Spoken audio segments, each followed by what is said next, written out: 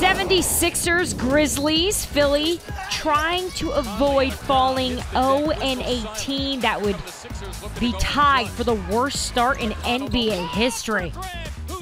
And just like Philly always does, they're off to a good start. Heading into the fourth quarter, they lead 67-64, but this is where they fall apart in the fourth quarter. Zach Randolph takes the ball at the top of the key. Wide open. Grizzlies go up one. Not long after, Okafor underneath. Blocked by Marc Gasol. Grizzlies coming the other way. Jeff Green. Blocked. But Randolph is there.